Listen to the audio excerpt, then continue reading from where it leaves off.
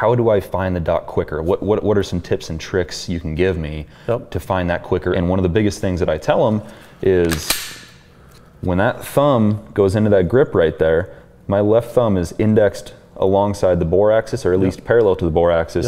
If I imagine that when I'm presenting that gun, I'm pointing at the target with that thumb, and again, it depends on your hand shape and your grip and how it ends up, but usually there's a pretty good physical index there. If they just imagine they're pointing that thumb, that dot will be at least in the right area. So that's their physical reference right there. This thumb should end up building that grip the same way and kind of pointing parallel to the bore to a certain extent, and that's a physical reference they can use to at least get in the right vicinity to find that dot quicker. If an optic is on the handgun as it comes onto the target, if we have an angle up or left or right position with the optic itself, that optic disappears in the window. So the more planed out the gun is, the better off we are.